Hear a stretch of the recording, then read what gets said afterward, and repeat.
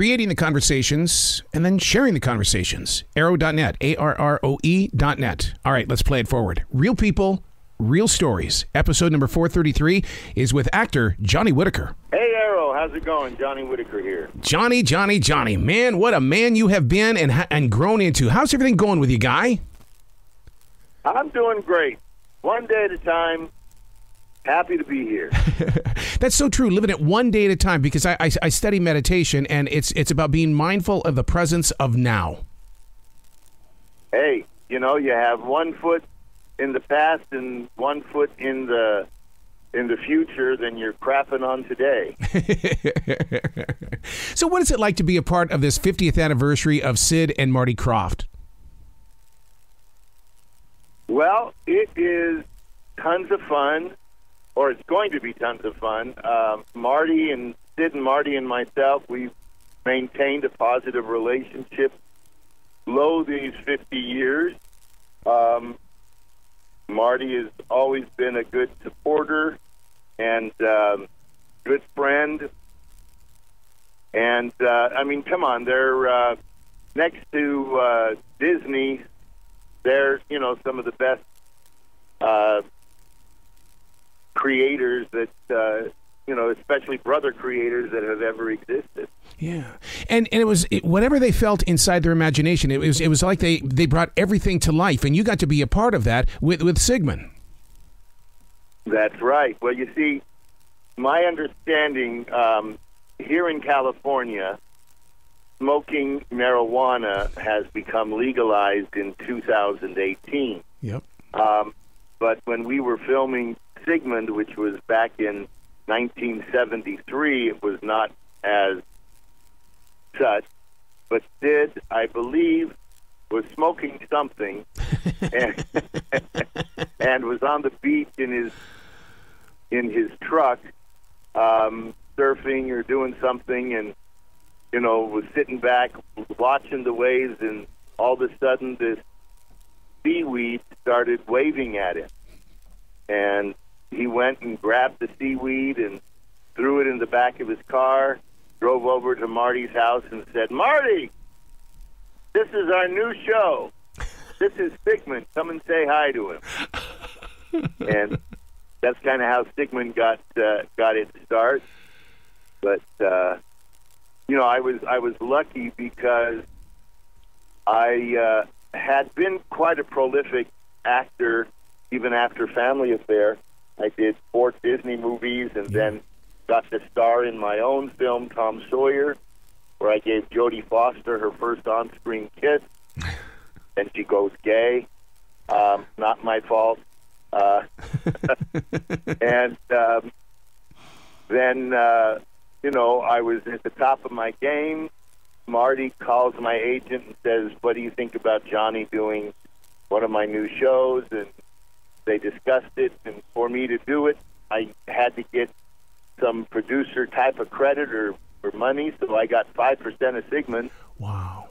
And, as a 13-year-old young man, that was quite a feat, and I got to help choose my co-star, Scott Colden. We just filmed a Disney special Mystery in Dracula's Castle the summer before, and so when he came into the room, I said, "Hey, how's it going, Scott?" And I got to hire him. Wow. So this is way before CGI. How did the set look, and what was there, what wasn't there? Because I love studying those old frames in the way of going, because you had to use your imagination. Oh yeah, and no CGI. It was all done. There was a little bit of cutting and pasting, where Rip Taylor in the second season came in to be the sea genie that came out of a seashell, and he would zap us here and zap us there, and kind of magically appear and disappear. So we had those little tricks, but the costumes were actual puppets that the actors themselves would give the lines as a voice from heaven or in another room would be speaking for the different characters. And we had two great voice men. Walker Edmiston was the voice of Sigmund. Wow. Wow. But Billy Barty was the actor inside of the Sigmund costume. I can't imagine what it was like to be inside that costume underneath those hot lights. It was, I mean, I felt really bad, but luckily, you know, the scenes wouldn't last more than a few minutes under the light, and as soon as they say cut, the people were there to unzip and let them out and breathe and give them water, and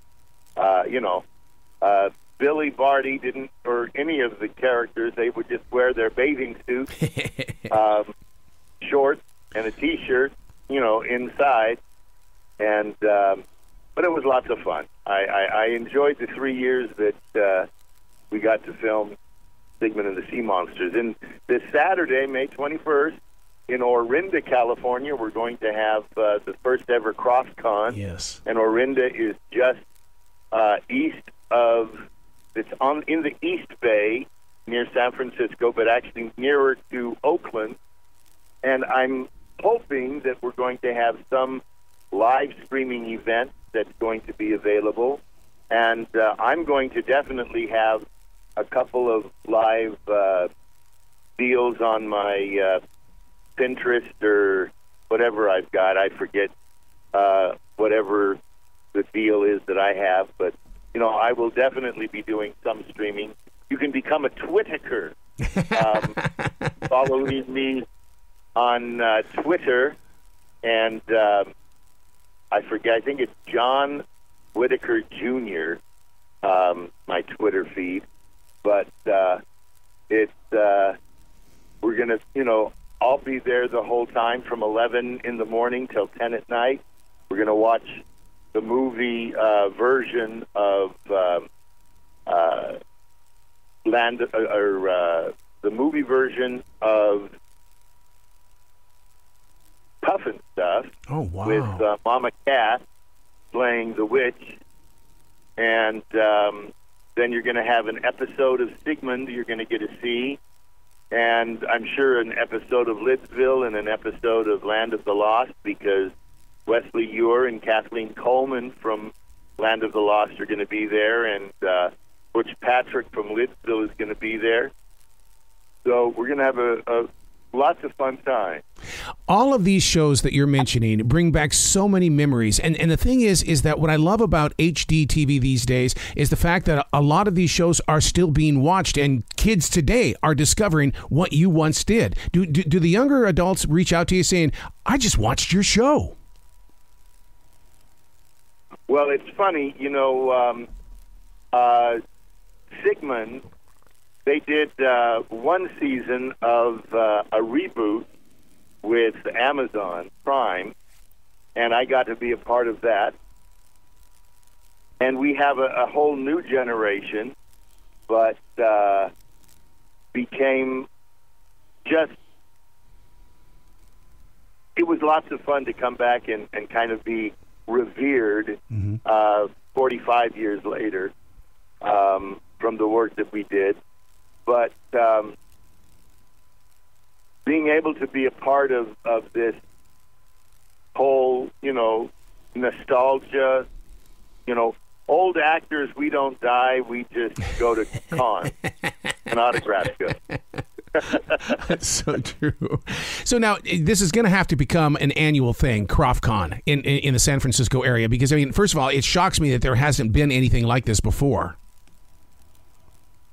Right, and we're not exactly sure what's going to happen, but we'll see how this success goes, and if it is successful, I'm sure that we will do more and have a good time. One of the things that listeners need to know about you is your commitment to the community. I mean, you are so dedicated to real people with substance abuse problems. To be that open with your heart, where was that seed first planted, and how are you letting it grow today? Well, basically, when I was 16, Anissa Jones, who played Buffy in Family Affair, died of a drug and alcohol overdose. I, at the time, was a good Mormon boy and felt badly. Hadn't had much exposure to drugs and alcohol because of my LDS Mormon, upbringing. But later on in life, I decided that I need to relax a little bit, and so I went back to high school, finished my junior and senior year, and then went to Brigham Young University for 2 semesters, and then went on a mission for the LDS, the Mormon faith, to Portugal for 2 years. Came home and met a pretty model, and got married. And unfortunately, 4 years later, she didn't like me anymore. No. And divorced me to marry the man who gave me my bachelor party. And, went on to have another relationship which was pretty serious and failed.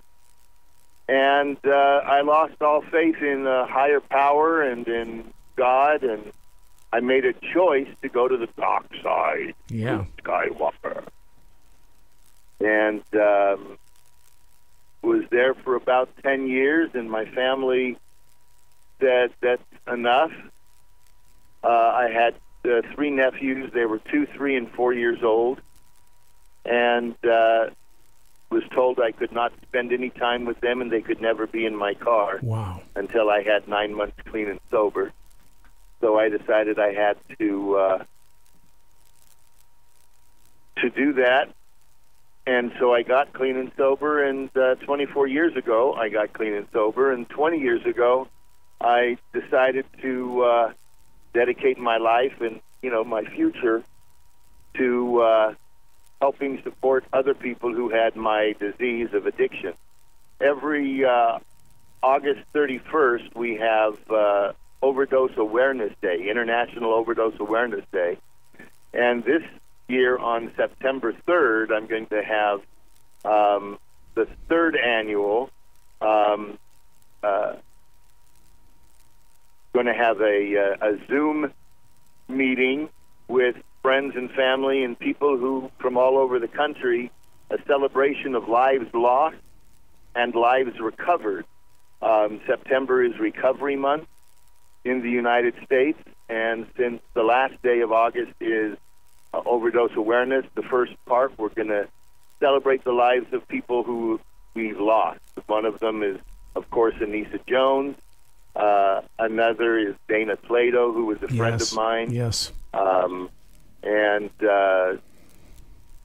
then other people such as the young woman who played the oldest sister in 8 is Enough.